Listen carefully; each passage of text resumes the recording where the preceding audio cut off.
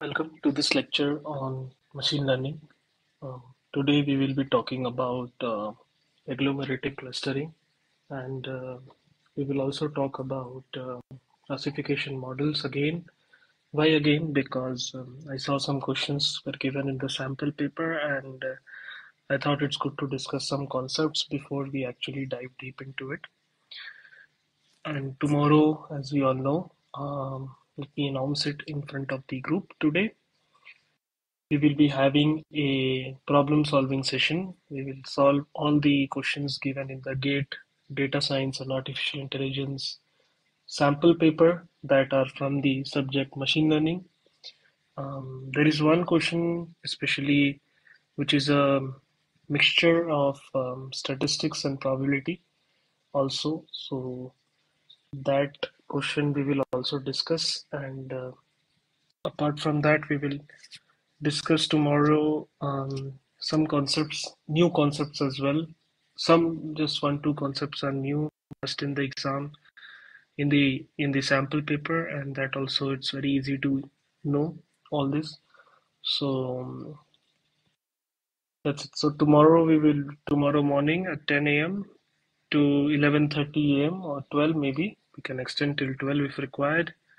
We will discuss questions on the data science and AI sample paper for the questions that are part of the machine learning course. Today we will be looking at a very easy topic. Today it's not a big, very difficult lecture. We will discuss about agglomerative clustering, okay, and then we will go into classification models. And so let's begin. Maybe I'll start with clustering, and then we can go into. So a quick glance to the syllabus. We will cover top-down. Sir, I'm thinking of writing the GATE question paper as a mock test. Okay, so what we can do tomorrow, yeah, good point, Aditya. So what I can do is, okay, so let's do it this way. So for the questions that are asked in machine learning syllabus, tomorrow we will do a small mock test. We'll do a small test in the sense I will just pull out a question, all the questions we have on machine learning, and then I'll give you some 3-4 minutes to solve the question, and then we will discuss the solution. Okay, I'll just not blatantly speak out the solution as the questions come up. I'll give you time to solve, and then later, after the class is over, you can evaluate where you are currently. So that's a good point. Yeah, thanks, Aditya, for pointing that out. So we'll again talk about today, as I said, regression and classification. Basically, why we are talking about it again, you will get to know. Um, but yeah, so let's start with agglomerative clustering. So you can't see the word agglomerative clustering anywhere in the syllabus, but what top-down, bottom-up, single linkage, multiple linkage means is something very similar to agglomerative clustering. They are parts of agglomerative clustering, which is a part of hierarchical clustering as well. So before we go up, before we start, there is, as we all know, clustering is one of the unsupervised learning problems where you do not have access to the output variable. You only have your x's. You don't have your y's. They are labeled. They are not labeled data. So without having a labeled data, what you do is you discover patterns in your data set. So data set that are in close proximity to each other, they form something we called a cluster. So that is just basic 101 on cluster. But so if I have, let's say, a set of data points, so let me just give a small example of cluster so that it's good for recapitulation. Um, yeah. So,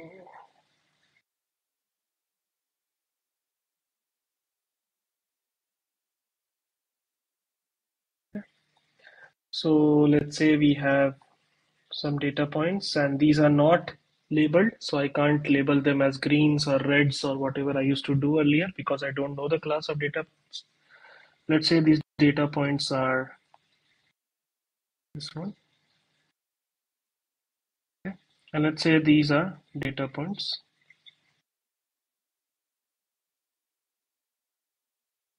Let me give you a real life example of where you can use clustering. Imagine you are the owner of a supermarket. Okay. And what you do is you try to find out that given a person PI, let's say any person PI, you want to find out whether he goes to floor 1 of the supermarket or floor 2 of the supermarket. There are two floors in the supermarket, and what you are doing is you have your CCTV cameras and all that can detect that a person PI is either purchasing from floor 1 or floor 2. Okay. Let's say your floor 1 contains clothing. You have clothes. While your floor 2 has electronics. So again, you're not doing anything. Okay. What you are doing is you are looking at a person PI, and then what you are doing is there is a line. Let's say this, you're dividing this into two parts. The people on the left side are people who are in floor 1, and the people who are in the right side are the people who are in floor 2. Let's say you want to, let's say there is a 50% discount voucher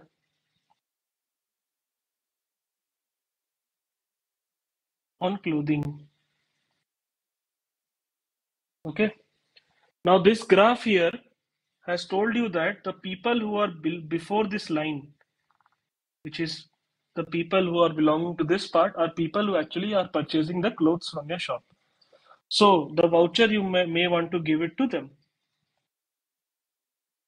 because someone who is buying electronics would not do anything that much in clothing. And similarly, if you have a discount coupon for electronics, you would want to give it to the people who are coming to the floor too. So this is one of the simple examples of clustering.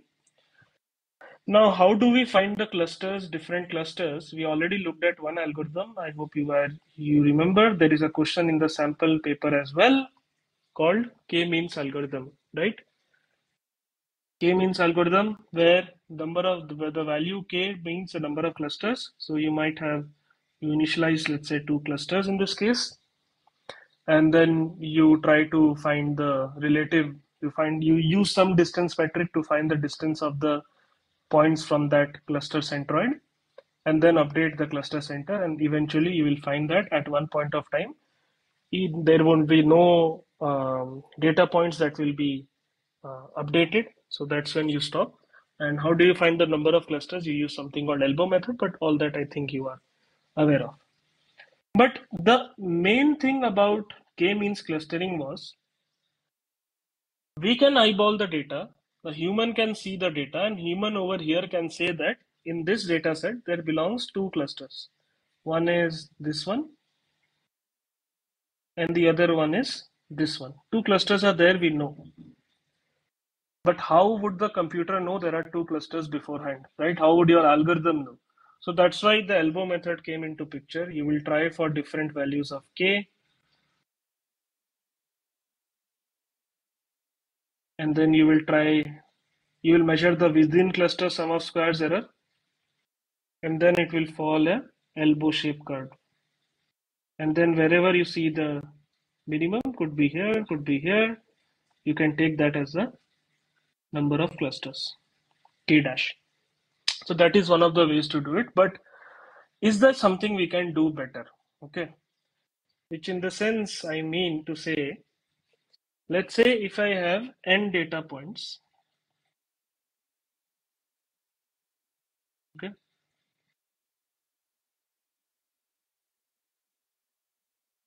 Let's say I have n data points, okay. And I want to cluster them. Okay.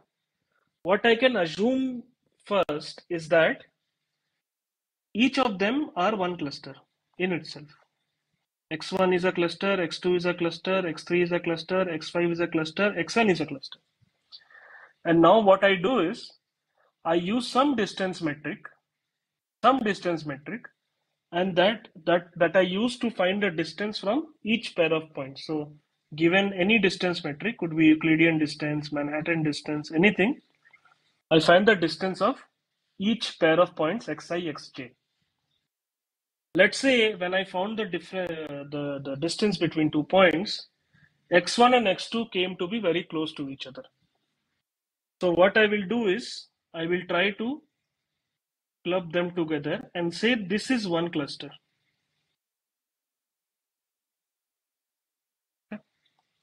And then later on, let's say x1 and x2, they are very close to x4. So I can club x4 with x1 and x2, and I say that this is my new cluster.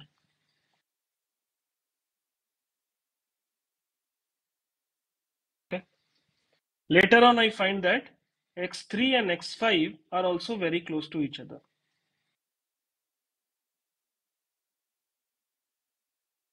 Okay, and so on.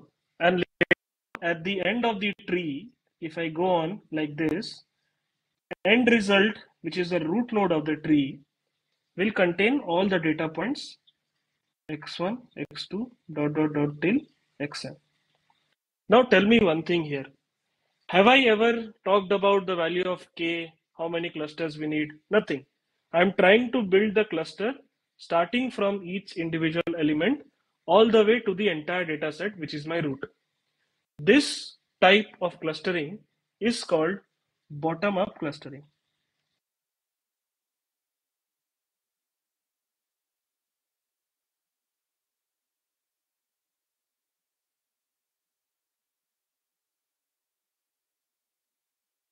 Okay, this type of clustering I call bottom-up clustering. And bottom-up clustering means, yeah, so bottom-up clustering means starting from each individual data point, xi, you consider those xi as a cluster. Using some distance or similarity metric, you try to club two elements together. And eventually, once you reach the root node, which contains all the entire data set, your algorithm stops. So there are two types of bottom-up clustering in your syllabus. One is called single linkage,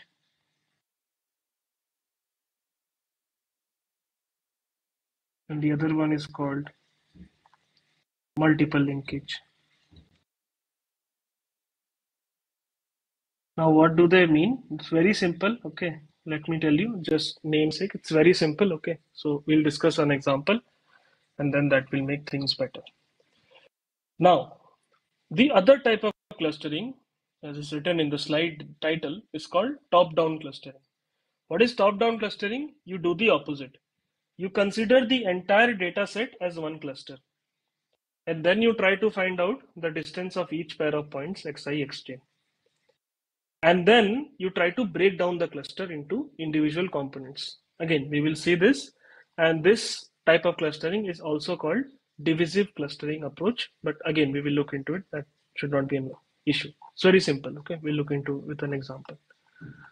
Okay, so now let's start with bottom-up clustering algorithm, which is called single linkage. And for single linkage clustering algorithm, I will consider a very small data set. Okay, so the data set consists of two features, x1 or x and y. Let's call it x and y. That's fine. These are just two features. Okay, there is no target variable. Okay, don't be confused with y. There's no target variable in unsupervised learning. So just the name is x. You can call x1, x2, anything, z, w, anything. 4, 3, 1, 4, 2, 1, 3, 8, 6, 9, and 5, 1. These are set of 6 data points that you consider.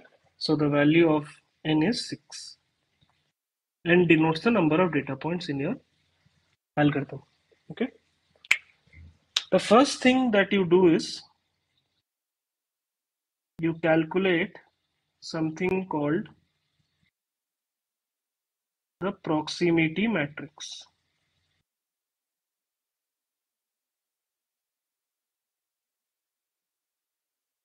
Now, what is a proximity matrix?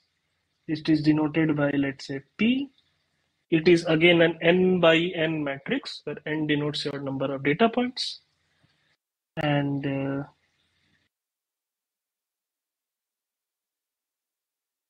P1, P2, P3, P4, P5, and P6.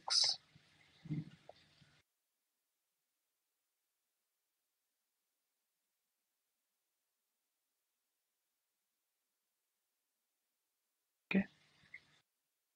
And here P1, P2, P3, P4, P5, P6.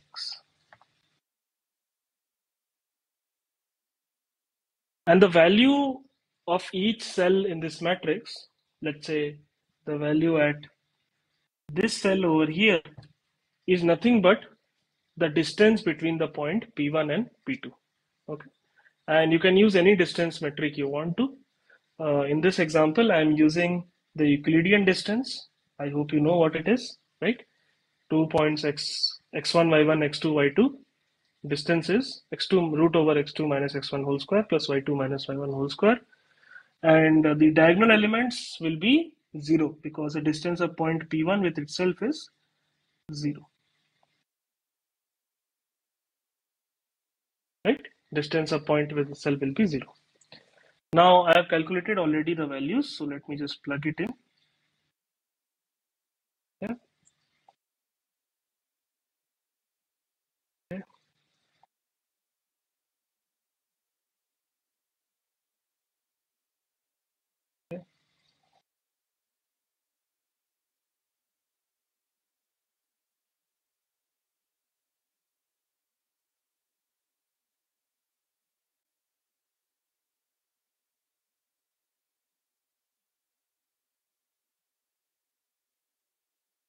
Okay.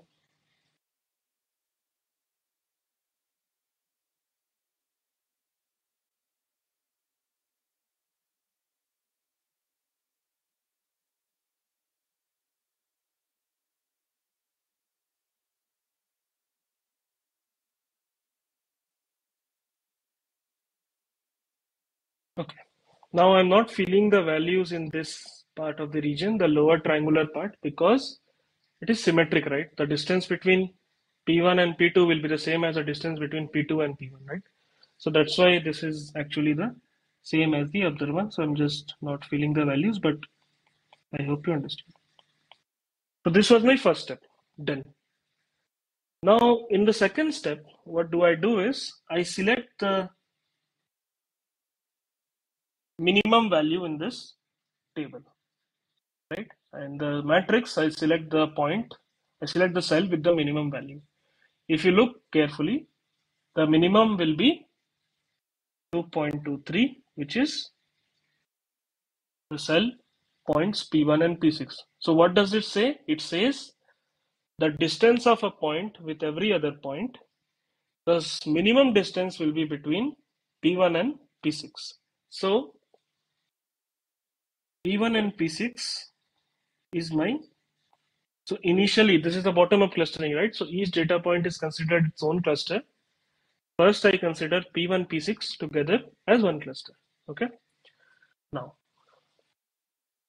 so what I do is and I will update my matrix as, now it becomes P1, P6, right? P2, P3, P4. Okay. Not of space here. Maybe I have to go to the next slide.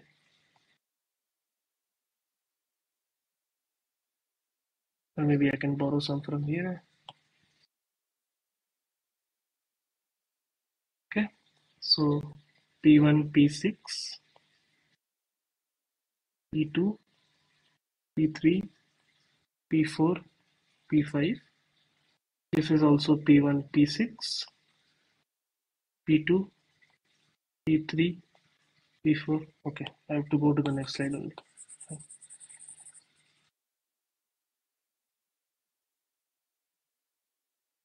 Okay. Or maybe what I will do is I will just update this. Oh, okay, fine. I'll go to the next slide. Fine. So I selected P1, P6. So what I do is My updated matrix is now P1, P6, P1, P6, P2, P3, P4, P5, P2, P3, P4, P5. And then as always, my individual are all zeros. The diagonals are all zeros. And the other distances remain as it is. So 3.16, 2.82, 5.09, 6.32, 7.07, 8.94, 3.16, 7.07, 4.47, 3.16. Right? Now, the next thing that I can club now is this minimum value in this matrix is 2.82, right? So now what I can do is my new cluster is P1, P6, P3. P1, P6 was earlier, now came P3, P2, P4, P5, P2, P4, P5. So 0, 0, 0, 0. And then this is 3.16, 5.09, 6.32, 4.47, 7.07, 3.6. Okay. Now if you see now carefully, again the minimum are here 2. There are 2 with the same value 3.16, which is this entire cluster containing P1, P6, P3 with P2 and P4 with P5, right? So what I do is I form the cluster, and eventually you will see that it will stop. Okay. So now once I am done with the formation of the cluster, what I do is I form something called the dendrogram. Okay. I think I have already looked at in the hierarchical cluster part, but again, dendrogram would mean initially I have all the points,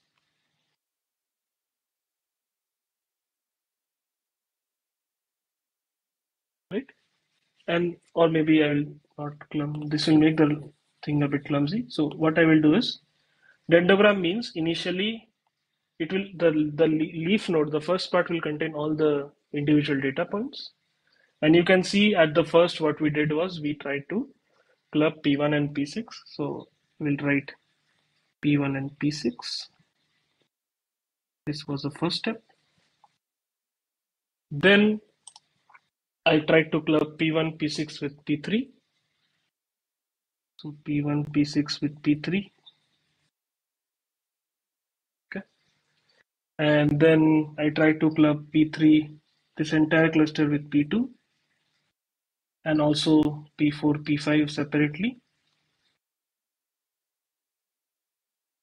Right? And then the final step will be to just club these two. So this is my dendrogram. Okay. Don't assume that there are MCQs, so dendrogram won't come. You never know. Okay. Okay. They can have an option as what is the corresponding dendrogram for the single linkage dataset. Okay. Now there is a very small change when it comes to when I talk about multiple linkage clustering. In the sense, what I do is there is one thing that I didn't do after I updated P1, P6 with P3 or P1 with P6, right? I just wrote the distances as it is. So when I clubbed P1 and P6, let's say in this scenario, when I clubbed P1, P6 with P3, my distance of that new cluster containing P1, P6, P3 with P2 remains 3.16. Similarly, the new cluster P1, P6, P3 distance with P4 remained as 5.09, and P1, P6, P3, the new distance with P5 remained as 6.32 as compared to the previous table. I just copied it. I didn't do any recalculation, right? But in multiple linkage, what we do is we just do one small step again, which is to do a recalculation of the distances. So here we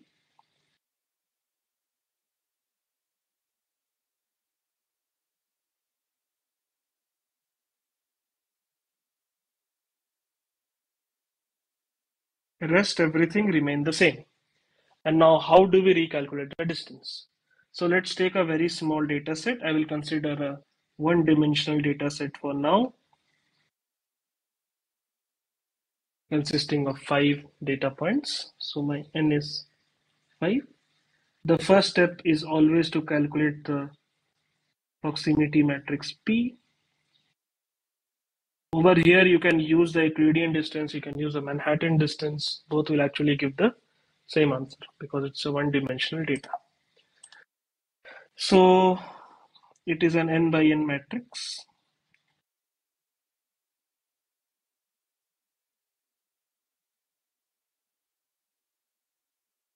Okay. Oh, so before I forget, okay, maybe I'll ask it later. Okay, I'll remember, no problem. So the distance of 2 to 2 is 0, 6 and 6 is 0, 9 and 9 is 0, 11 and 0, 3 and 3 is 0, as always, right? And I'm not populating the lower triangular, it's a symmetric matrix, right? So the Manhattan distance or the Euclidean distance, both are the same in this case scenario, single dimensional data, between 2 and 6 is 4, 7, 9, 1, 3, 5, 3, 2, 6, 8.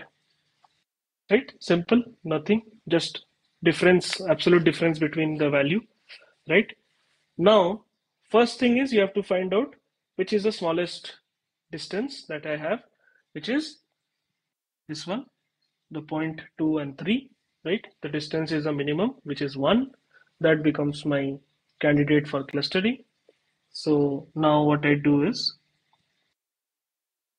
this is 2, 3.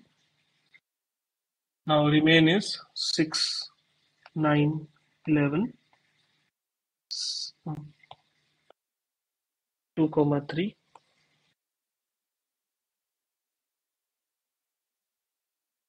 6, 9, 11, right?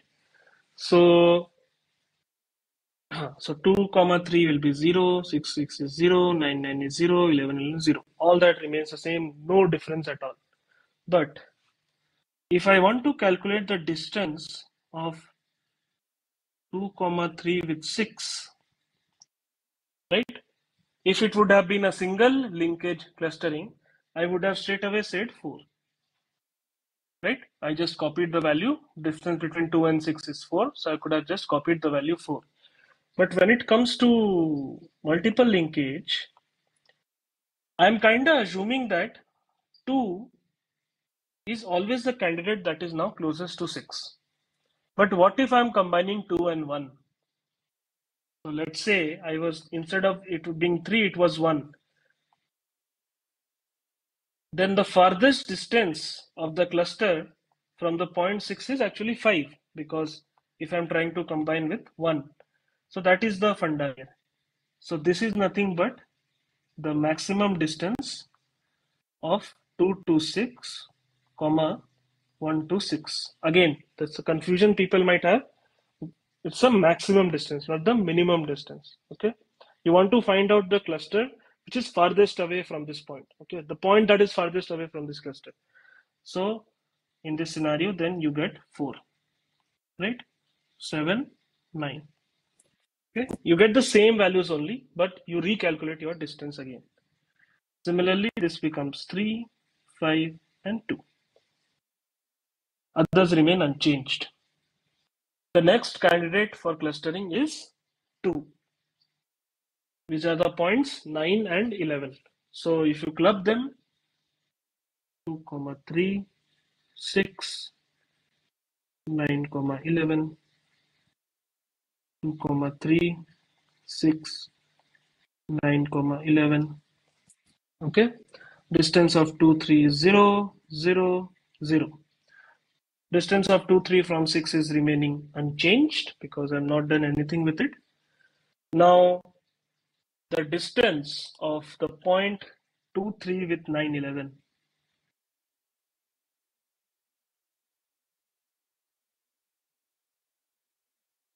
is nothing but the maximum of the distance from 2 to 911, comma 3, comma 911. So if you calculate, now the distance of 2 with 911 is nothing but the max of 2 with 9 and 2 with 11, which is 9. And from here you get 6 and 8, so it's 9. So this is 9. Hope you understand. So it's a recursive algorithm. The maximum distance d from 2 comma 3 to 9 comma 11 is the max of 2 comma 9 comma 11, the distance of 2 with 9 comma 11, and the max distance of 3 with 9 comma 11. And the distance with 2 comma 9 comma 11 is distance, maximum distance from 2 to 9 or 2 to 11. And similarly, the distance from 3 comma 9 comma 11 is maximum distance from 3 to 9 or 3 to 11. And if you calculate, it will be 9. So maximum distance on distance of 6 comma 9 comma 11 is the maximum of 6 comma 9 and 6 comma 11, which is 5. And now the next candidate is 4, right?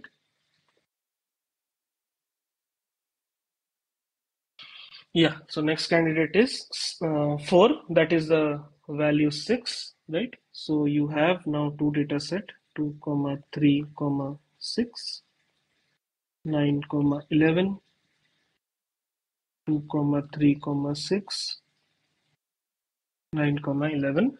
So now this is 0, this is 0, and then now I'm not calculating the distance, but you can do, I'm just writing the answer, it will be 9. Okay, that you can do. So once this is done, last part as always is to construct the dendrogram. So first I considered 2 and 3, so I will club 2 and 3, right? Then after that I clubbed 9 and 11, right? And then what I did was I clubbed 2, 3 with 6, and then this entire cluster with 9 and 11. Okay. Now comes a very, very important topic, because this topic questions were asked in the sample paper. Okay. Tomorrow we'll discuss the sample paper as I announced, but this topic is so important that there will definitely be some questions from this topic. Okay. So please pay attention. And it's not very difficult also. Okay. It's not very difficult. That is my guarantee to you. So now we are not talking about any models, nothing we will talk. Okay, we'll do nothing that difficult today. What we will do today is discuss about classification models, or let me just give a small word about regression. Okay. So in regression, your y belongs to a continuous variable. Let's say it belongs to a set of real numbers. You had a data set, you built a model, I call it HD of X, which is hypothesis you built using your any favorite algorithm, HD of X, anything. Okay. Let's say I ask you, what is the performance of your model? How well does your model perform? What will you answer? You might say that, sir, I had a validation set which had some 100 data points, right? They had their corresponding X, comma, Y. My model predicted for X, Y prime. On average, my mean squared error is 1 by 100, summation I equal to 1 to 100, y bar minus y whole square. How off are you from the true value y? This is one way. And other thing is, you can do RMSE, root mean square error, by taking the square root of this term. Okay, this is for regression. There are few more for regression. We will discuss that tomorrow. Okay, which is not able to recall now. We'll discuss. Okay, I have it in my notes, but not able to recall now. But today we'll be discussing classification model. This is one way to talk about this thing, right? And yeah, R2 score. R2 score is one that is there in regression. Correct. So today what we will do is we'll talk about classification models. Okay. Classification model in the sense I will restrict my discussion to only a binary classification problem, but you can definitely extend it to a multi-class scenario. There is a question in the sample paper, okay? Just letting you guys know. Same, okay? Tomorrow we'll discuss, but there is a question, so please pay attention. So, how will you evaluate your classification model? So, let's say your model either belongs to, let's take a data set which is cancer data set, okay? Which is you are given a set of features X, you want to predict whether the person has cancer or not. We call it benign. Okay. Cancer or benign? Cancer means the person has cancer, benign means he does not have cancer. So, so your Y belongs to either cancer or benign. I'll call it C and B. Okay. Acha. Now tell me one thing. How many of you have heard of this term?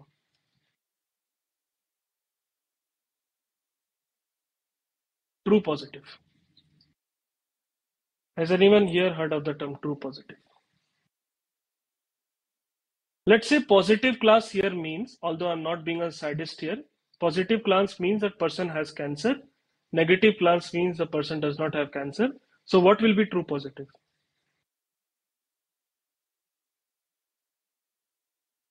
Positive means he has cancer. So what is true positive? What do you understand by the term true positive?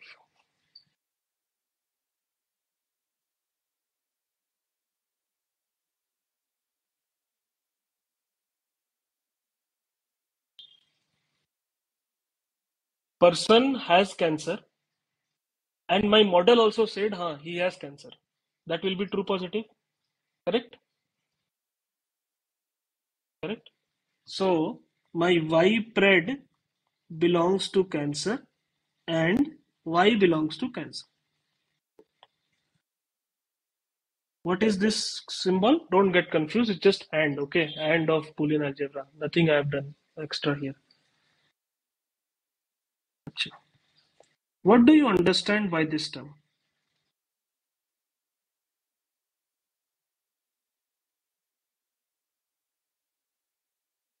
What do you understand by a term called true negative?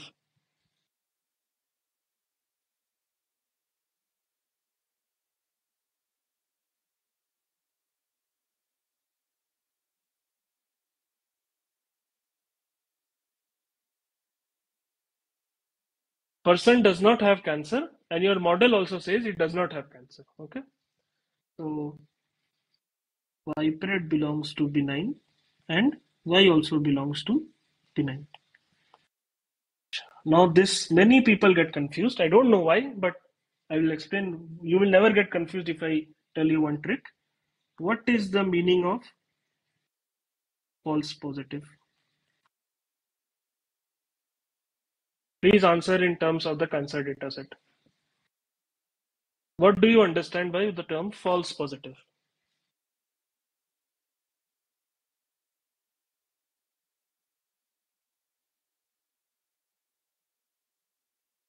Very good. That is correct. So the model says you have cancer, but actually you don't have. And what will be false negative?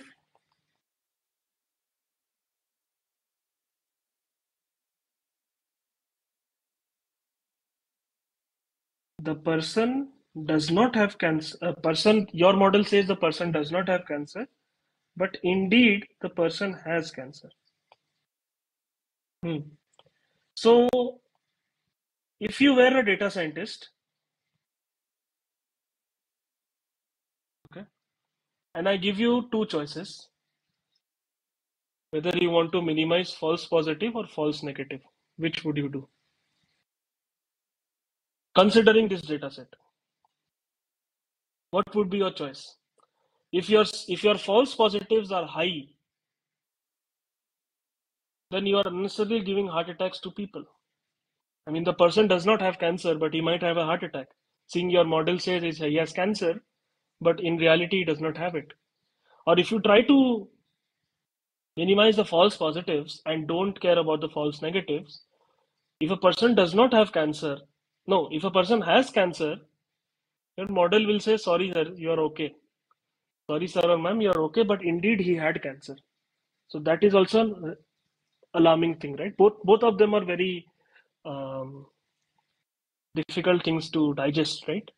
Maybe what if I would have been the data scientist was, I would have focused on minimizing the false negatives, because false positive I could have said it's just a model, take a second opinion if you are getting a cancer outcome. But false negative, please try to minimize in the model, because if a person actually has cancer and if my model is trying to say he does not have it,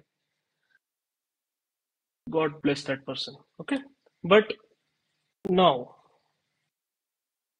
since you know some part of this now, what I will do is, there are four data points you have now, right? For a given classification model: true positive, true negative, false positive, false negative. I will put them in the form of a matrix. Okay. Matrix consists of 2 by 2. Always it's 2 by 2. Okay.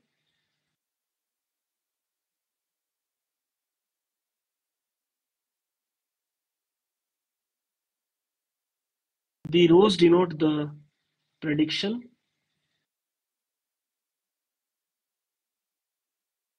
and the columns denote the actual.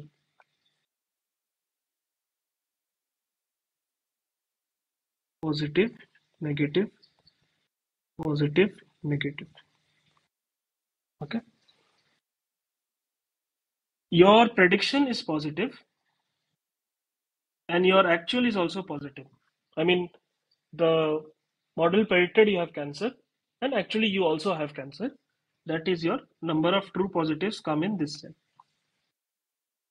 Your model predicted negative, actual may you are negative, so this cell comes as true negative. Now, many people get confused, I don't know why, with false positive and false negative. I will explain you how you can learn this, okay? See, you can't change the actual data, right? Your actual data might say it's positive or negative, but your model is saying, let's say in actual you do not have cancer, but your model is saying positive. Okay? Actual data cannot be changed. You can change the model. You can tune the model so that this positive now model somehow tries to find out that it is negative. Okay. But what you can do here is, your model says positive, but actual may you are negative. So your model is false. Your model is false positive. Its prediction is not correct. Okay. So false positive. Similarly, your actual was positive. Model predicted negative. Okay? Model predicted negative, and so your model was a false negative. Okay. This matrix is very popularly called as confusion matrix.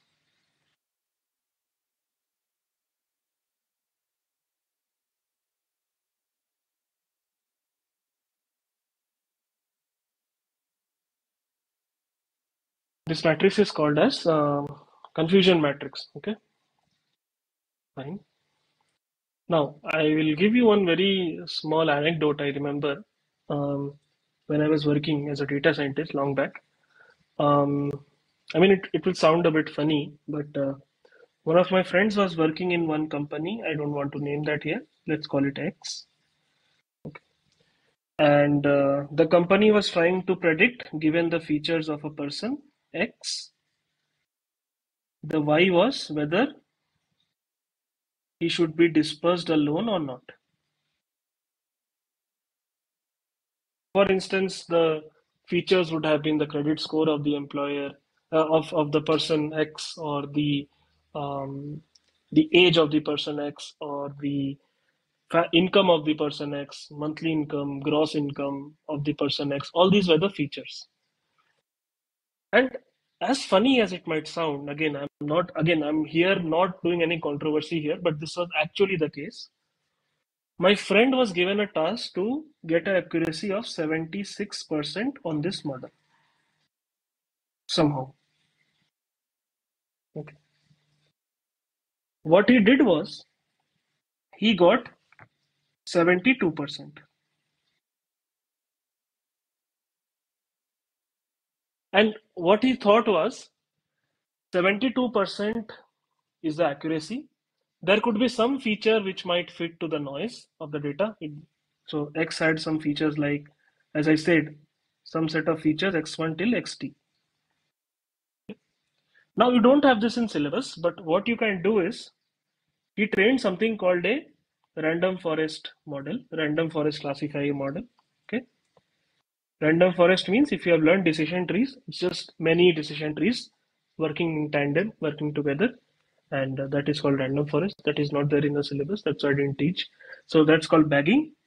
So he again, think of it as a black box. Think of it as a model, and what the random forest model can now do is it can rank the features by their power, which means which are the most important feature for which the data set was working very well, and it will rank from top to bottom.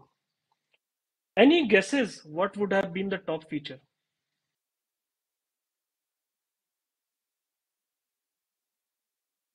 Any guess? Credit score, age, any guess? What would have been the top feature, or mean the feature that was contributing the most for this model? Income? Anyone else? What do you think? And again, it's a big organization. Okay. It's a very big organization. The data set is like crores of data. Age, come on, guys. Come on. So my model will say if you are more than 50 years of age, sorry, sir, I can't give you loan. Okay, this might sound funny, but you know what was the top feature? Again, I don't want to spark controversy. I'm telling you again, the top feature was gender. And if I, again, thanks Aditya, correct. If I remove gender, if I remove gender, then my model is now 54% accurate. Can you put gender as a feature now?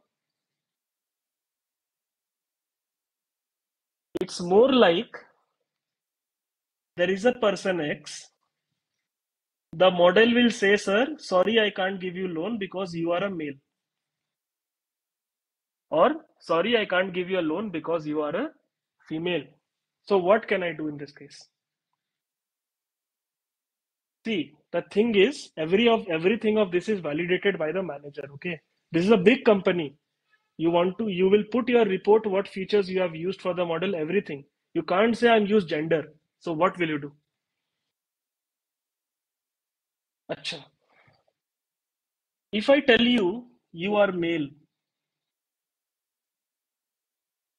you might be offended. If I tell you you are zero, if I tell you you are female, you might be offended. If I tell you you are one, and instead of gender, I will say some feature F1. I will not call it as gender. Problem solved? I will say I am using a feature F1. And the feature F1, I do a simple transformation. If you give me an X, if it is a male, I will make it 0. If it's a female, I will make it 1. And this is what is actually done in the model, to be honest. Yeah. This is how data scientists work, right? So that's just a small anecdote I wanted to share. This actually happens if you work as a data scientist. You will get to see such features gaining traction as well. Okay. Simple could be the the loan dispersal application could maybe just take the credit score and decide, but credit score was not the most important feature. Fine. So this was just small anecdote, small thing I just wanted to talk about. Because I remember because he was showing me the confusion matrix and right. So it was a amazingly made model, 72%, right? So that's fine. Okay, fine. So now there are, once you have drawn the confusion matrix, there are some small things that are present in that. Okay. Again, it's just very basic stuff. Okay. There is something called sensitivity and specificity. So what is sensitivity?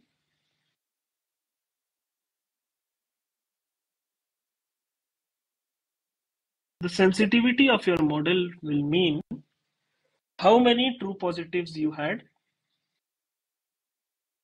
divided by how many total positives are there in your data set. Which means if your data set had, let's say, 100 positive samples and your model could only predict 81 of them as positive, remaining 19 are negative, so these are false negatives. So out of those 100 positive samples you had, how much of them are actually, how much of them have you gotten them correct? Okay, fine. Now another thing is called specificity.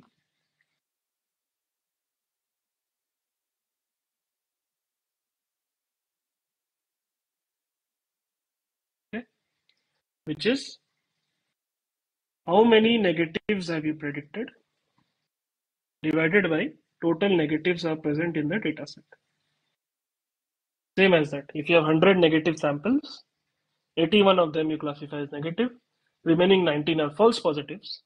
So out of all the negative samples you have in your data set, how many of them are actually negative? And this thing is also called recall. Just a word, okay? It's called recall. There is one more thing called precision.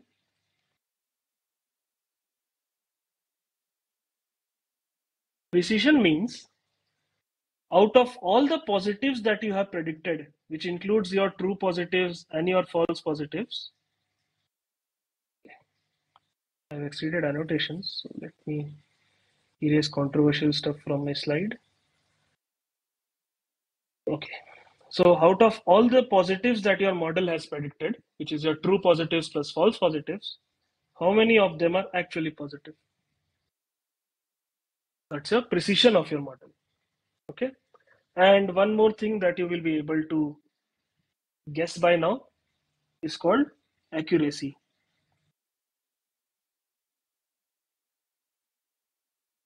And what is accuracy? Anyone who knows? In terms of true positives, false negatives, and all. So accuracy would mean how much of you are getting true positive plus true negative among all the data points. True positive plus true negative plus false positive plus false negative. Out of all the data points you have, how many of them you are actually predicting positive given positive and negative given negative? So that is your uh, accuracy. Now, the last thing of today's lecture and this part of the uh, evaluation of classification models is something called ROC and AUC, ROC curve. Okay. ROC and AUC also. Okay. So F1 score, correct. Correct. So F1 score is a combination of some precision and recall. I'm not able to recall the exact formula now, but F1 score is, if you want to, so see, precision maintains out of all the positives you have in your data set, how many positives you have predicted in your data set, how much of them are actually positive, And recall is among all the negatives in your dataset, how many of them are you have actually put as negative. And then you can combine these two metric to find a singular score, okay, which is called F1 score. Okay, there is a generic formula F alpha score as well. I will discuss that tomorrow. Good point actually. I was not able to recall, but yeah, now I don't even recall the name. I just now I when you said I recalled it. So there's something called F1 score. There's something called F alpha comma beta score. Okay, that's the most generic form of a score. I'll discuss that tomorrow. Okay, remind me. Or I will remember. That's fine. I'll discuss it tomorrow. F1 score, F2 score. Okay, there are some more as well. Okay, the last part, which was asked in the sample paper as well, is something called ROC curve. Okay, so what ROC curve is? Something very simple. Okay, so let's take a small data set.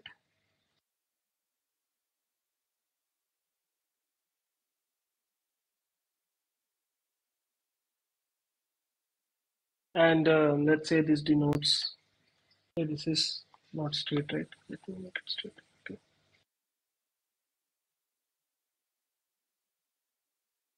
Okay. Take some time to run. Fine. No problem.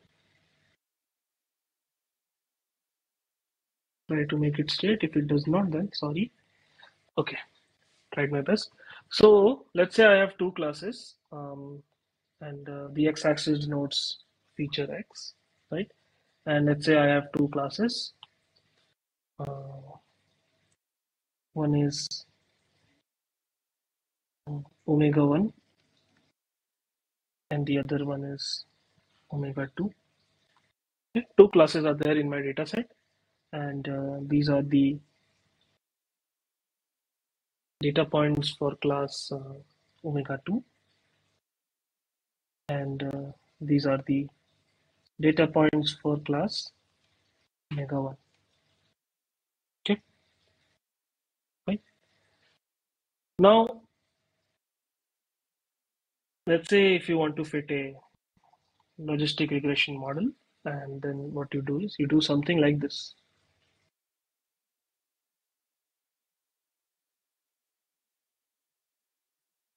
Right? You will do something like this, something like this, because in logistic regression you fit a sigmoid curve, and this is the sigmoid curve that is present. And let's say you have a threshold set at 0.5.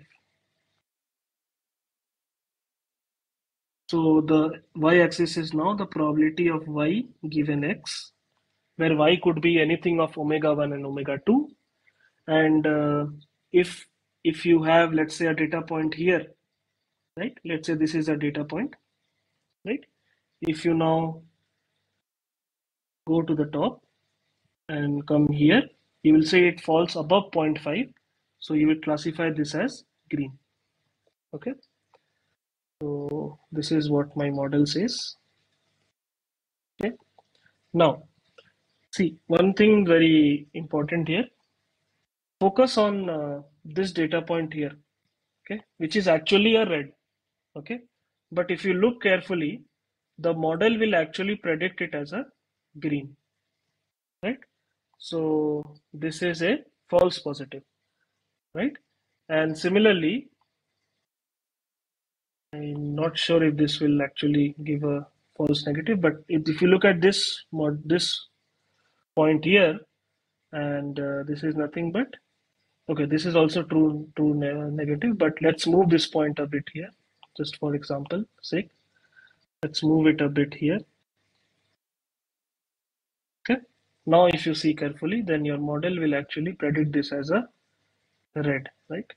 But it's actually a green, which is a false negative. So there are two terms present here in the literature. One is called okay, fine, fine, okay.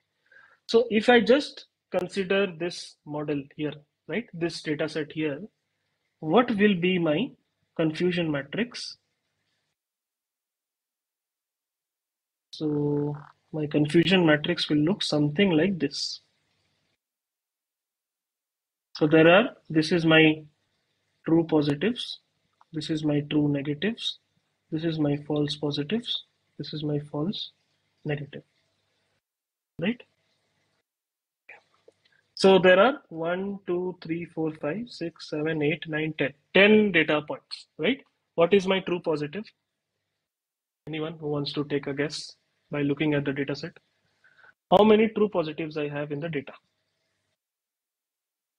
True positives are the points which are actually positive. So this point, this point, this point, this point, and this point, right? And if you find the model prediction, besides this point, which is the point here, which is classified as negative, because if you again draw a line from here, you hit here, and this is below the threshold, below 0.5, and so you can say that this is not correct. So true positives are 4, right? And false negative will be 1. Okay. Now, how many are true negatives? So you focus on the negative points. This one, this one, one, this one, this one. And if you see, all are actually correctly no. So there is one not correctly classified. If you look at this point, right? And this is not correctly classified, given the threshold. So that's why your true negative is also 4, false positive is 1. This is your confusion matrix. Okay. Now let's say if I give you a small task that let's say you are a data scientist working in my company, I'm your manager. I am telling you that I don't care. I just need 0 false positives. Okay. I tell you that I need 0 false positives. I do not care what your model does. I just need 0 false positives. Okay. I'm very strict in this opinion. What can you do? One thing that you can do is you can say that, hey, what I will do is this threshold, right? I will increase the threshold, which means my new threshold will be here. Okay, now this point is going here, coming here just below the line, and I can say that this model is now perfectly, there are 0 false positives in this model, but there is one false negative, which is this point here. Okay. So you can adjust your threshold accordingly, whatever you want to do in this case. So depending on the different thresholds, you have different confusion matrices. And a way to summarize the confusion matrices was come up, new technique was come up, which was called the ROC curve, receiver operating characteristics curve. What is that curve? So again, let me say these 2 examples. Let me have 2 examples. The other example was you were classifying everything correctly, negatives all correctly, there were no false positives. Okay. And in the other extreme, if you have a line, let's say here, right? Let's say this is your threshold. Then if you observe carefully, um, let's say this point here, it comes here, which is above the line, right? You will classify this as positive, correctly as positive. And then you can also, then the new model will have no false negatives, right? But will there be a false positive? Okay, there won't be even a false positive. Okay, that would be the best model that you can build. No false positive, no false negative. But yeah, so I hope you get the point. Now you can draw confusion matrices for each of this scenario and then try to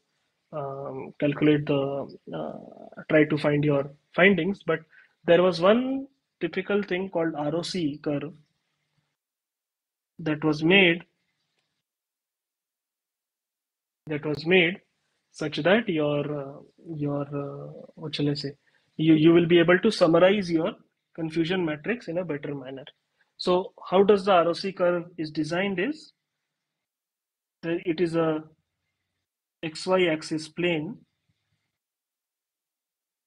right? It's an XY axis plane where your X axis denotes your false positive rate and the Y axis denotes your true positive rate, where your false positive rate is nothing but how many false positives you have divided by false positive plus true negative. Okay, and so these are total number of negatives you have in your data set, which is how much are true negative and how much are negative that you have classified as positive. So what is a false positive rate? And the true positive rate is nothing but true positive by true positive plus false negative. Right? True positive rate is how many positives you have in your data set. Among them, how much you have classified as true positive, which is nothing but your sensitivity or your recall as well. So what you will do is for given values of threshold, so if you put your threshold here and eventually you put your threshold up, you will get a curve, you will get a line something like this.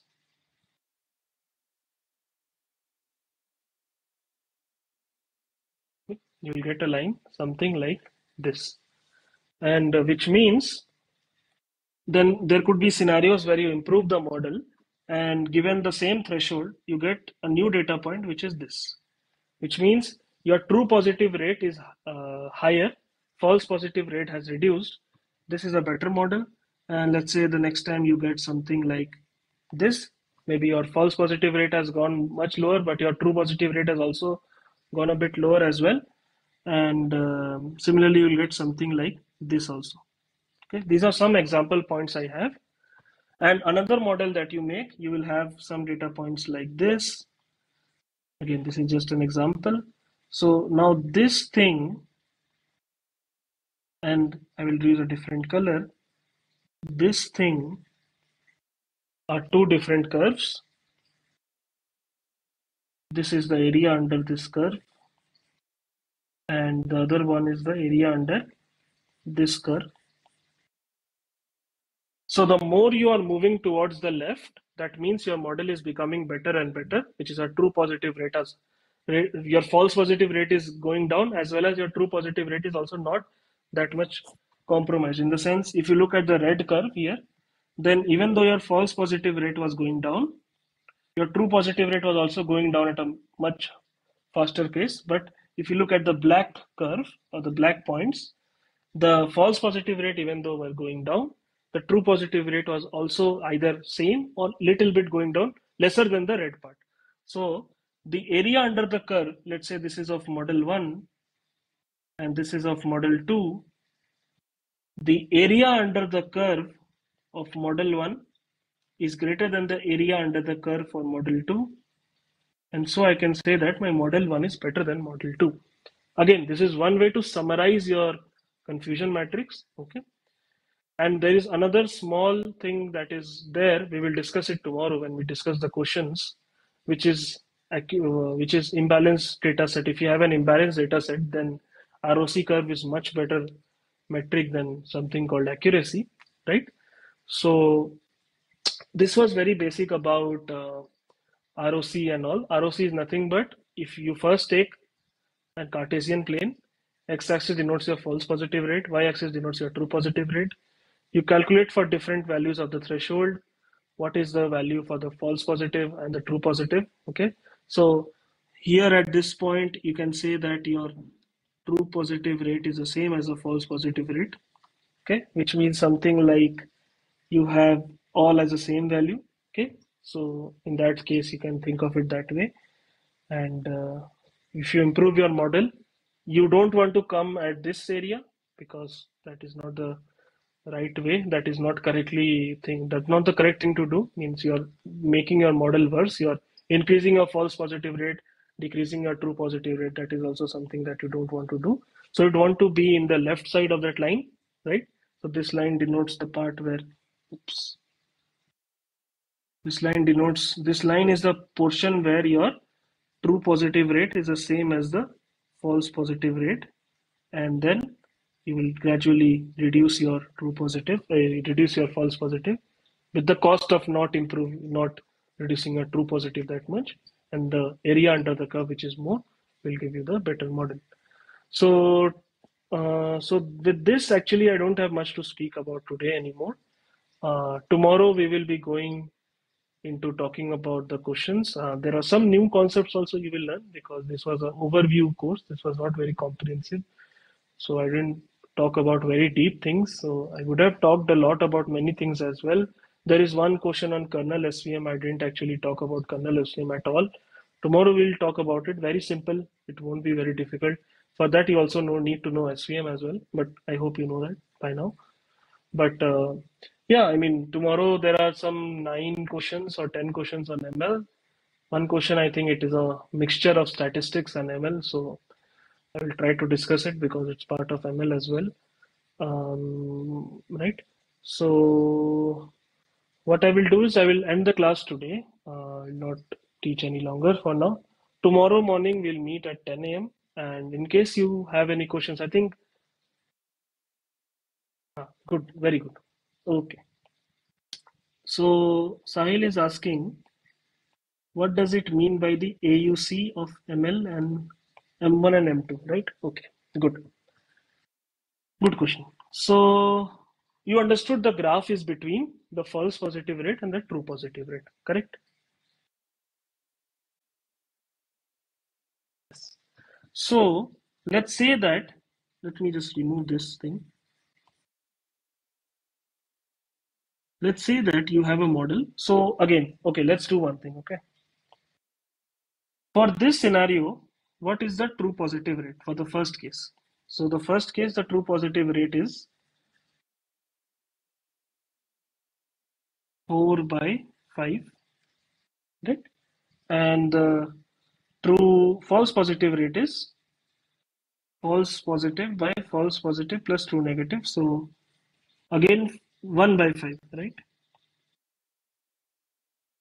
Correct? Hope that is clear, right? So zero point 0.8, 0.2. So you will calculate, you will plot the value. Okay, should be opposite. I mean 0.2 comma 0.8 because the x-axis is 0.2. So let's say this is 0.2, let's say this is 0.8. You'll calculate here. Okay, now you change your threshold. Okay, you now change your threshold, and now this is what you get. You get 0 by 5 and 4 by 5, which is 0 comma 0.8. So 0 comma 0.8. Let's say this is the value. Okay, similarly, so this line, right, this is y equal to x. So whatever is the false positive rate is the same as a true positive rate. So I hope I don't have to explain what is this line, correct? Hope that is clear. And with different values of your confusion matrix, different values of your false positives and false negatives, you will plot this curve, okay, adjusting your threshold. So let's say with the model you made, this was your final data points you had. So you can join this and form this curve, okay. Let's say this was for M1, your logistic regression model. I come up and I draw something called a decision tree. Okay. Decision tree will also have a corresponding set of predictions, corresponding set of confusion matrix, correct, Sahil?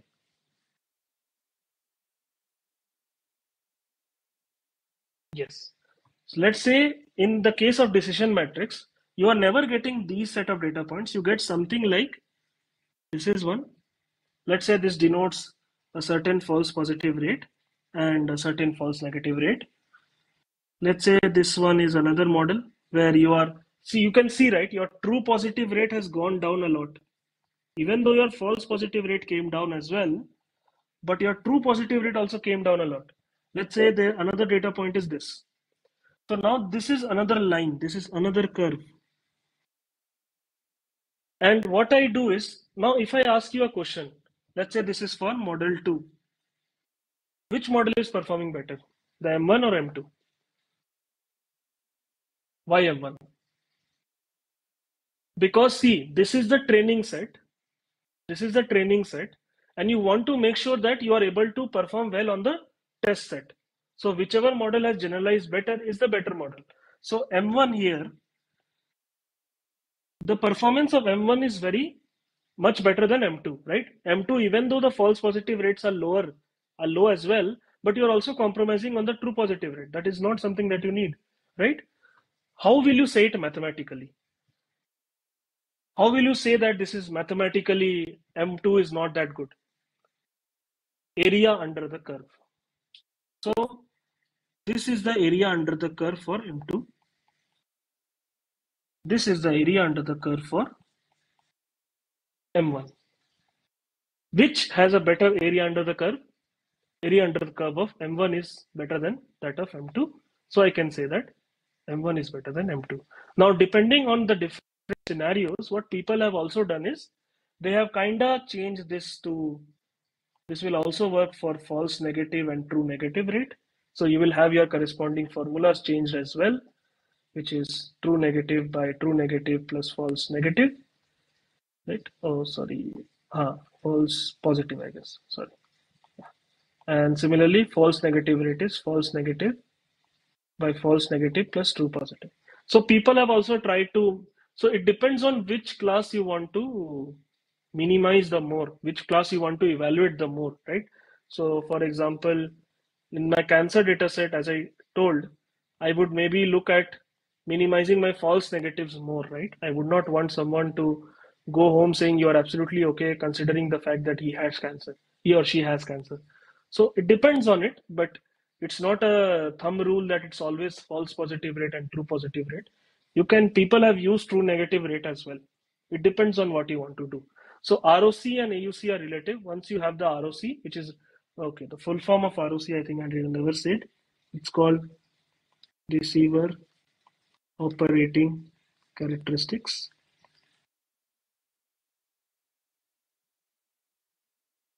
And AUC is area under the curve. Okay, hope that is clear. There is a question as well in the sample paper. Question number 3 or 5, I guess. 6, I guess. No, 11 or 13, I guess. We'll discuss it tomorrow, okay?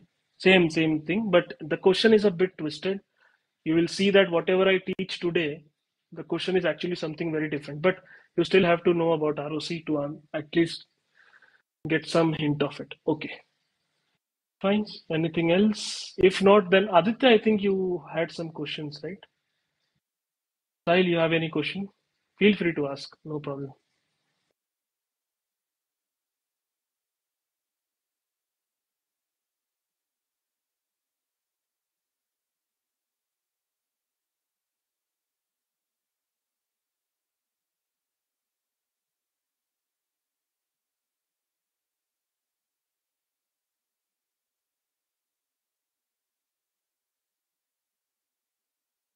Okay, yeah. So the F1 score, I just checked now, is nothing but a harmonic mean of your precision and recall.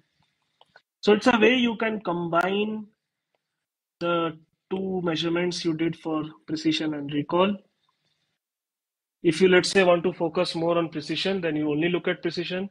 If you want to say you want to look more at recall, you only look at recall. But if you want a combination of the two that you want to minimize, you will look at something called the F1 score, which is nothing but your harmonic mean of your precision and recall. So make sure you know these formulas. There could be direct questions to calculate. You will be given a confusion matrix and told to calculate the F1 score or anything. And very simple, right? If you know the formula, then there's nothing actually you have to do. You have the calculator as well. Okay, thanks for asking, Sahil. I think this was, I think I missed it in the slide also. Okay, fine.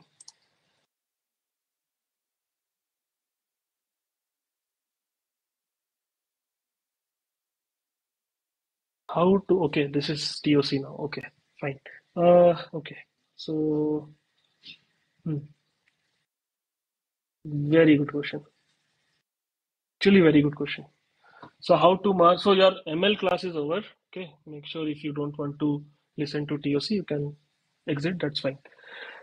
Okay, so, so let's draw a very simple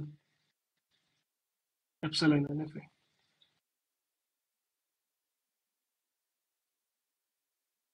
This is my final state. Let's say I have epsilon transaction here. There is an a comma epsilon. Okay. Just a simple epsilon NFA. Yes, let's say this is 1, 2, 3, 4. And 3 is my final state, correct, Aditya? Any doubts with the diagram? Nothing, I guess. Okay. Huh. Now tell me, how will you convert this into NFA?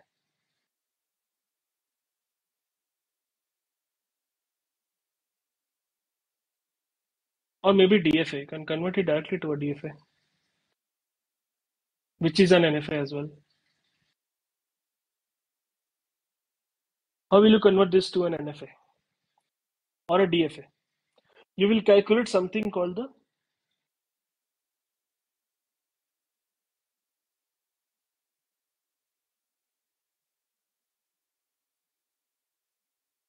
okay, good. So epsilon closure of 1 is,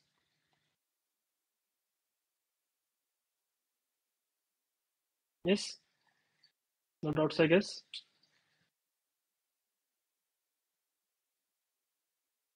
So epsilon is free transition. Okay, it's like standing somewhere without doing anything, without seeing any input. Where can I go to? I can go to 4 from 1, and from 4 I can go to 3. So I can, in fact, from 1 I can go to 1, 4, 3. Okay. What is the epsilon closure of 2?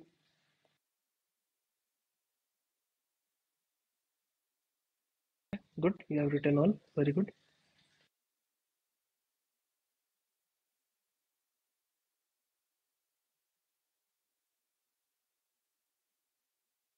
Now, what else? Next step, you look at the input, right? And let's say my alphabet sigma is A comma B. Okay. And epsilon is there because it's an epsilon NFA, but A comma B is my set of alphabet. Okay. 1, if the state is 1, you considered 1, 3, 4 as the epsilon NFA. And then from 1 on an input A, you go to 2.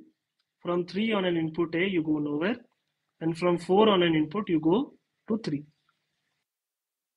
Correct? Aditya, no doubt?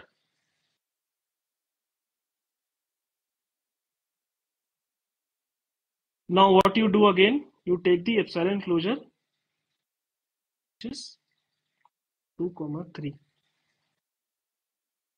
Yes? So from input 1, you go to 2 comma 3. Now tell me, will this be a final state?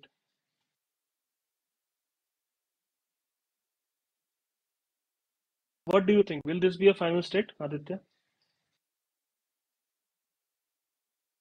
Yes, sir, was for this or the previous question?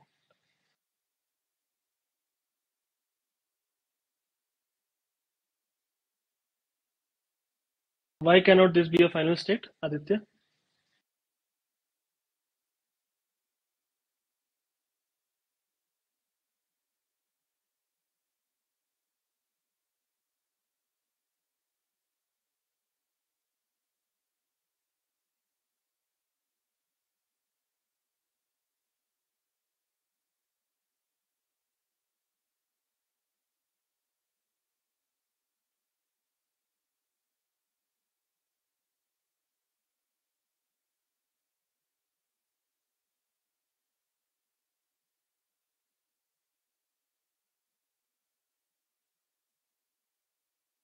No, no, incorrect reasoning. See, forget the conversion.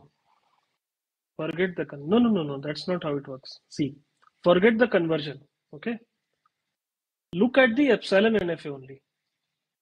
Now tell me, if I have an input W as just an A, will I reach a final state? Just look at the epsilon NFA. Forget about the conversion. If you look at the epsilon NFA, from 1, can you reach 3? How?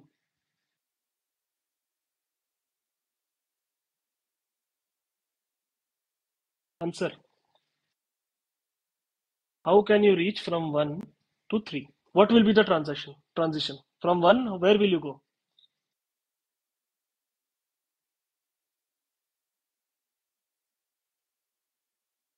Then why can't, okay, fine, good, very good. Okay. So you know how to read this epsilon NFA. Now the conversion says that if I need to find from 1 on looking at an input A, where can I go? I first have to find out from 1 without looking at any input for free, where can I go? And that is why you calculate the epsilon closure. Correct? Yes or no?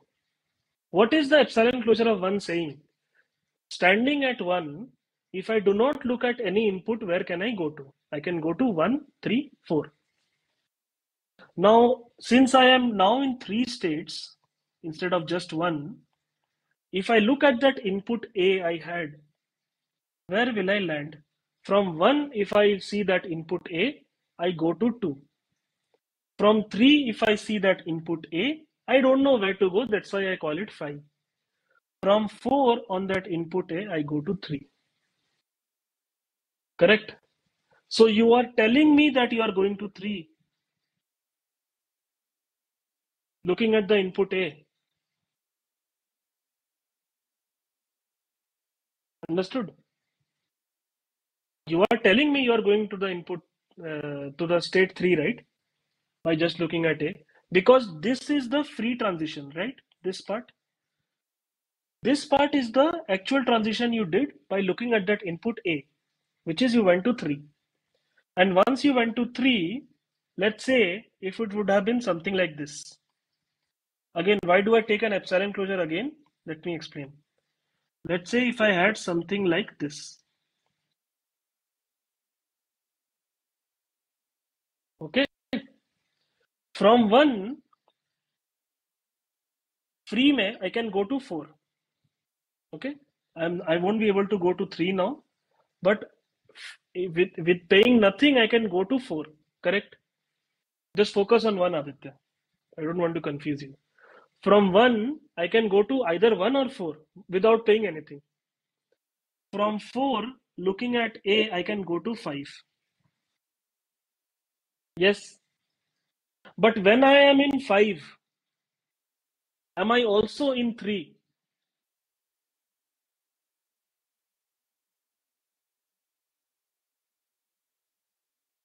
Have I lost you?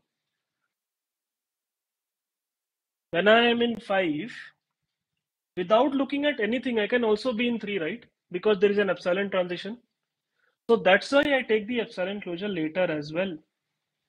And I combine all the epsilon closures. So from 2, epsilon closure is 2. From 5, epsilon closure is 5, 3. So I combine them and I get 2, 3, 5. So I say here, starting from 1, looking at the input A, I land in these set of states 2, 3, and 5. And one of them is the final state. That's why this is also a final state.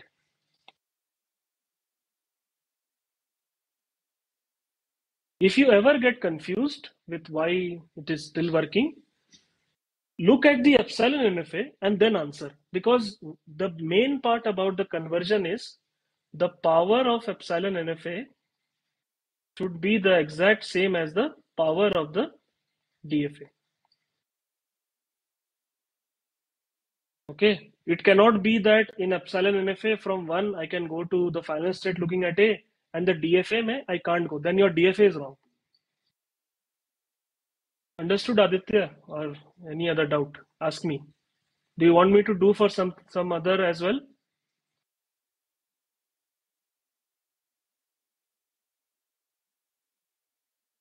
Let's see for B what happens. Let's see for B. Okay. I will only leave you if you say I understood. So that is my goal. Let's look at B. Now tell me. Just look at the epsilon NFA and tell me, are you reaching the final state by looking B from 1? No. So my DFA also should not reach. My DFA also should not have 3 as one of the final states I reach. Correct? Okay. First is, if I look at 1, can I say I'm also in 1 and I'm also in 4? That is epsilon closure. From 1 looking at B, can I go anywhere? No. From 4, can I go anywhere looking at B? No. So which means I can't go anywhere. So I can say I am in a trap state or a dead state. Because a dead state is a state where you can't go from there anywhere, nowhere you can go from dead state, right? So I can say that if I have both as phi, then I'm going to a dead state. Yes. So now let's look at 2. Now look at the DFA, epsilon NFA. Tell me, if you're standing in 2 and reading the input A, can you go to the final state?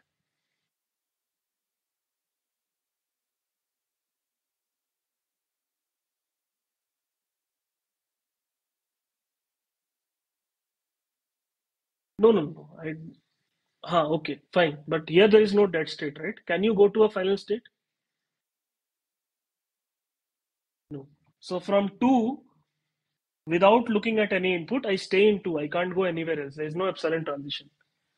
Looking at A, I go to a dead state, phi. And this is nothing but I call it a dead state. Similarly, 2, 2 on a B, can I go to a final state? Good, very good. 3. So if I am in 3, I'm also in 3 only. Because from 3, there is no epsilon transition, right? Now look at 3. Now look at 3. 3, if I am in 3, then I'm also in 3 only. If I look at an input A, I go to dead state. If I look at an input B, I also go to a dead state, correct? From 3, I don't have any transition, right? Now, interesting thing will come for 4. Let's see. Oh, 4 is now, the epsilon closure is only 4 because I have put that thing here. Okay, fine. Okay, the interesting part will become.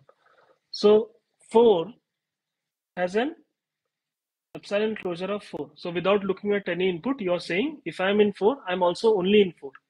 Okay. On an input A, can you reach a final state?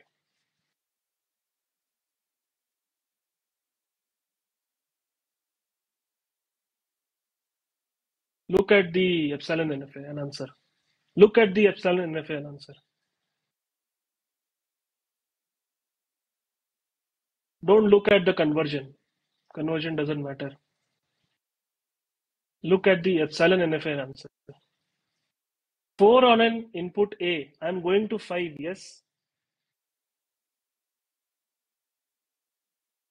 From 5, without looking at any input, without doing anything, no effort, anything, not looking at any input, which is I'm looking at epsilon only. Can I go to a final state from 5? So if I stop my algorithm here, I can say I'm not going to the final state. But this is incorrect, right? When I am in 5, I am also in 3 now because it's free. So which means that's why I take again an epsilon closure and say I go to 5 comma 3. 3 is my final state. So this will be my final state. Understood? Yes, no. See, on B, what will be?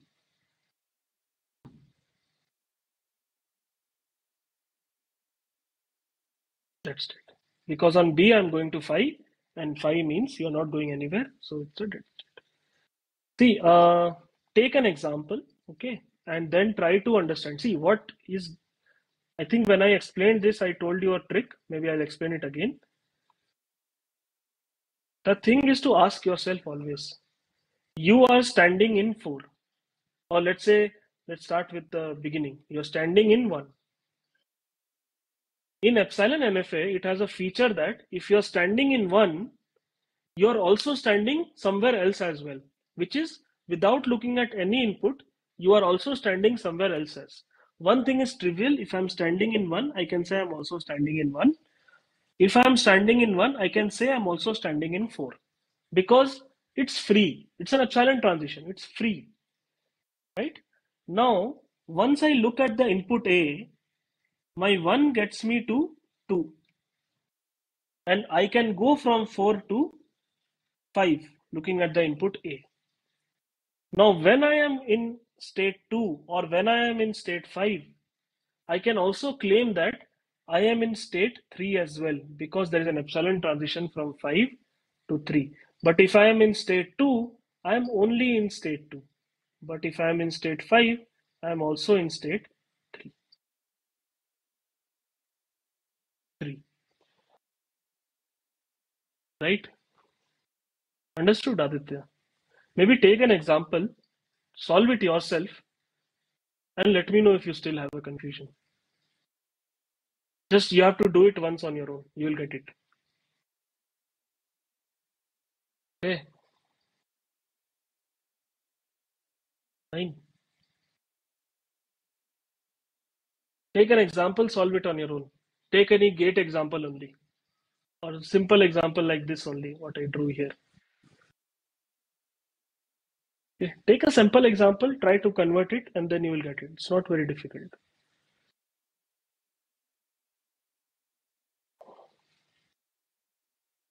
Okay.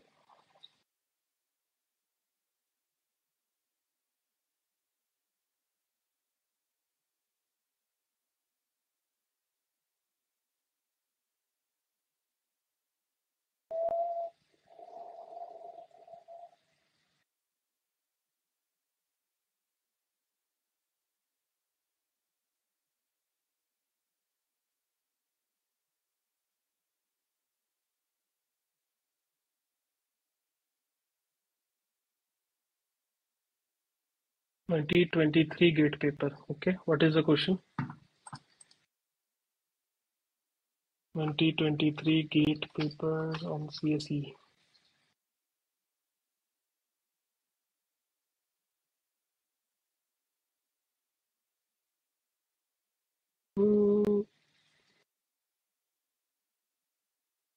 Okay, let me see. What are the questions given accordingly? Okay. Consider the following front-end maxi per DFA, LT, AV. This is DFA with epsilon transitions. Okay. Algorithm as advisory, multiplexer, peak table, conjecture. Which are the following CPU scheduling algorithms? Maxima, minima, graphics, radix number, pipelining, keyboard, NCC programs. Is it a 2 mark question or a 1 mark question? Question 40 you're saying. Okay. Maybe the ordering will be different here. Let me see. Alright, yeah, this is a 40 as well. Consider the PDA P below, which runs on the input alphabet A, B, and a stack alphabet tau and A, and has three states S, P, Q, with S being the start state. Okay, transition from U to state label where C is an input symbol. Okay, X is the stack symbol, and gamma is a string of stack symbols, representing the fact that in state U, the PDA can read C with X on top of the stack, pop X from the stack, push in the string gamma on the stack, and go to state V. Correct. Initially, the stack has only symbol tau in it. PDA accepts by empty stack. Which of the following options correctly describes the language accepted by P? Yeah. So what is your answer?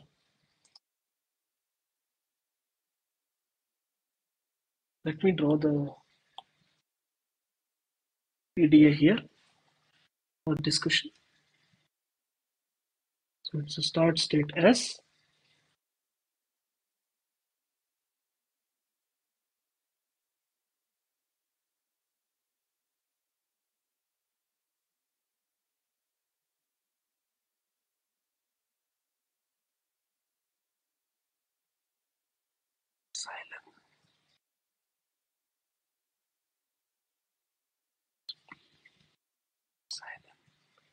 Okay.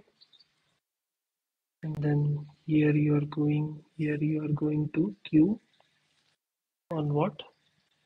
Epsilon A epsilon epsilon A epsilon, and then here you are epsilon A epsilon, epsilon, tau, epsilon.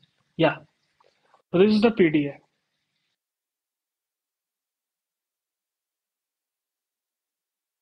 Okay, so all are A and Bn, right? All are A and Bn, correct? So certainly it's not option D, right? Which is, sorry, the options might be switched here. So option D here is AM 0, M is greater than 0, union Bn, N is greater than equal to 0. This does not consider any combination of AM with Bn. So if you look at AB, it will be executed. It will be, oh, AB is not accepted by the string C. Will AB be accepted by this PDA?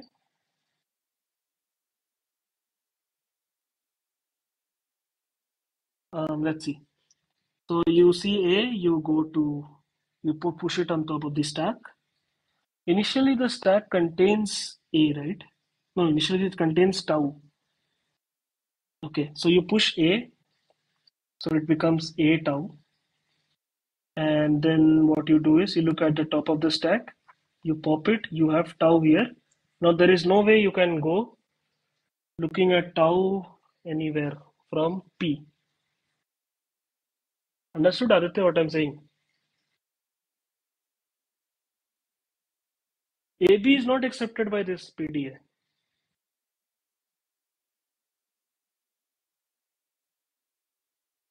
Will you be able to accept AB?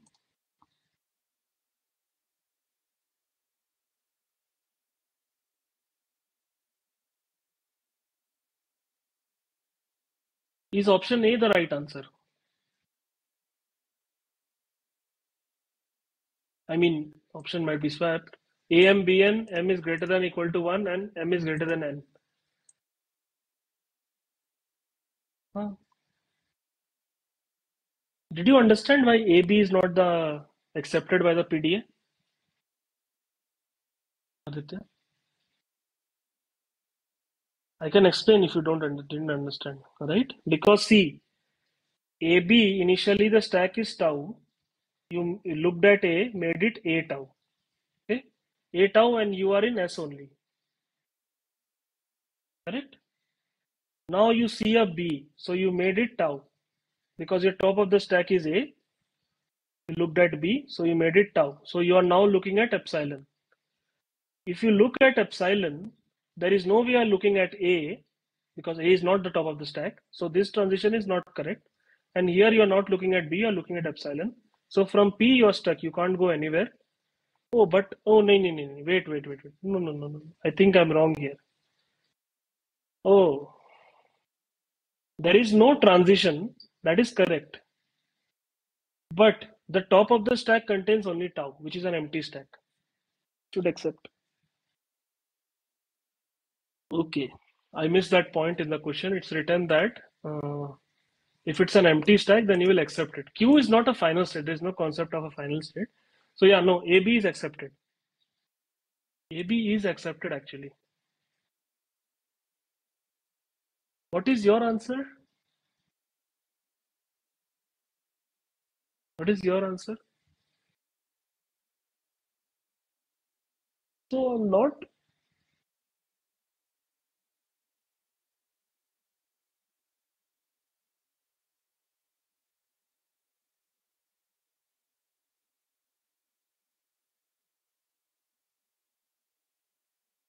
because AB is accepted. AB is accepted, correct. There is no point. Why would you not accept AB? So,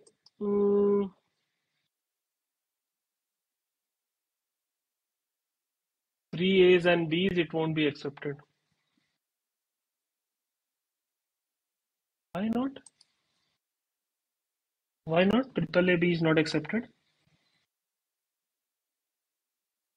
Let's see. Maybe I'm not. So there is three A's and B, right? So you stay here and your top of the stack is A. You stay in S. is A, you stay in S. U is A, you stay in S. Right? You see a B, so you pop off the stack, so it contains two A's, and you reach P. From P, you see an epsilon, so you are in epsilon, and you see an A on top of the stack, so you pop it, and you go to Q. Right? Then again you see an epsilon, top of the stack is A, so you make it tau, and then stay in Q. And when you are in epsilon, tau, epsilon. Yeah, this question is a bit confusing. See, no, A3B you reach Q, right? What is the issue in this?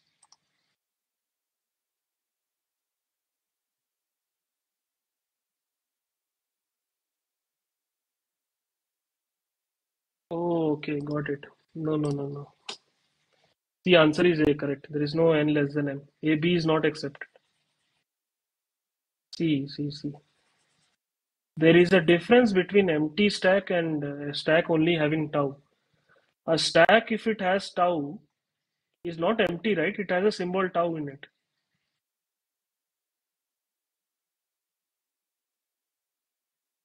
Understood, Aditya? If a stack contains tau, that does not mean it's empty.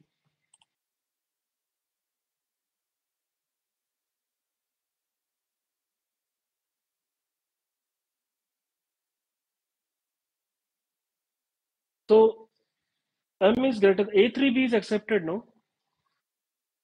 By the push down automata. Did you get it? How?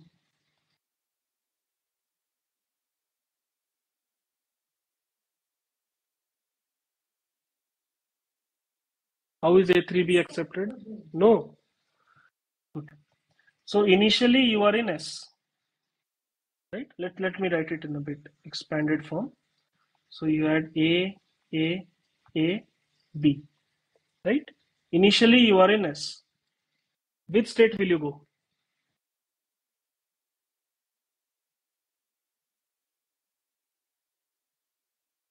S itself, and you will push capital A on top of the stack. Then again you see a A. Where will you go? S itself. You will push A on top of the stack.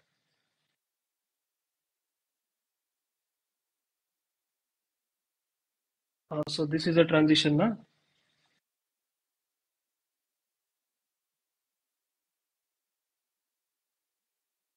Input is A. Top of the stack contains capital A. But the input is not epsilon, na? Input is A, not epsilon. See, from S to Q, when can you go? If you see the input, epsilon. Is the input epsilon?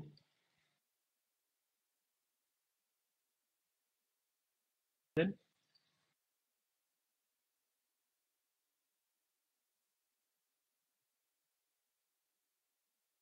understood? Yes or no?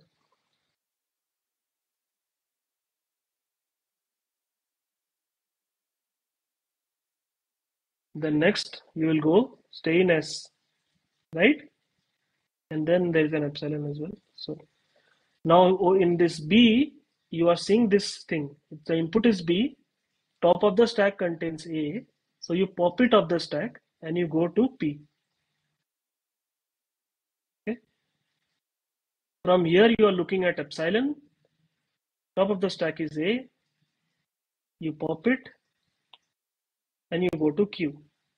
Over in Q, input is epsilon. Top of the stack is A. Pop it. Stay in Q. Input is epsilon.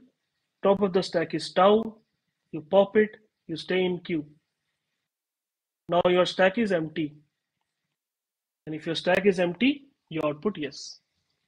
Because it's written, it accepts the empty stack. But if it would have been AB, then your stack would have contained tau, which is not empty. Understood? Still not clear?